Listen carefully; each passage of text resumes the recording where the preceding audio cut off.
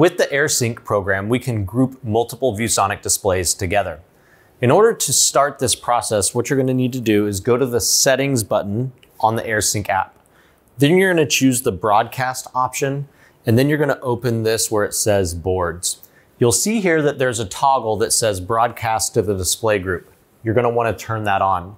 Once the display group is on, any other boards that are on the same network, such as this one behind me, will show up in the list. Remember, the AirSync name is going to be in the top right corner of the AirSync app so that you can identify which board is which. Now you'll notice that there's two options, only when casting and all the time. The difference is that when the only when casting option is selected, the boards will only mirror when you cast, say, a laptop or a tablet to the one board, then it will mirror to the other ones. If I want to, though, I can mirror this screen to this screen without casting another device. I just have to choose the all the time option. So what I'm going to do is I'm going to select the 95460 device, which is the one behind me, and then I'm going to choose the broadcast option. Now you're going to see that a notification appears that I can accept. Remember, this is a setting you can disable.